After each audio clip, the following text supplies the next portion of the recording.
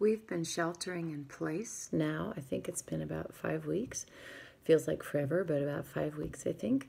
And I've been thinking about some synonyms for the word shelter or similar ideas. So to be cloistered, it's more of a religious word, but sort of set apart in its safe place where we might be off and thinking and able to do some meditating, the word cloistered.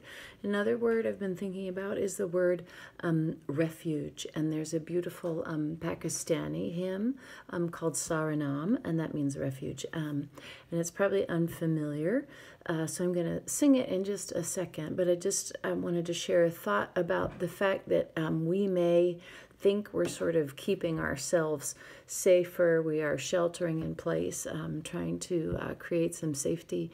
But really, is there any place where we are totally protected and not at risk? And I think the answer to that is no. We are always at risk of catching COVID-19. We are at risk of the socioeconomic difficulties that are ravaging our country and the world. We are at risk of mental agony and illness sort of getting inside of us. And there is no place really, physical place, where we are safe and promise safety from all of that. But this song talks about the idea of taking refuge, sort of relinquishing control and taking refuge in our faith in God, who is able to deliver us from these things, if not in this life, then in the life to come. So I'm going to sing now Saranam, and if you haven't heard it, I hope it will become something that you find meaningful.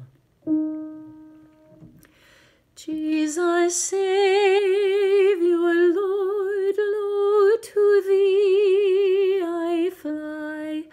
Saranam, Saranam, Saranam. Thou the rock, my refuge that's higher than I. Saranam, Saranam, Saranam. In thy tent give me a dwelling place, and beneath thy wing may I find sheltering grace. O lift on me the sunshine of thy face. Saranam, Saranam.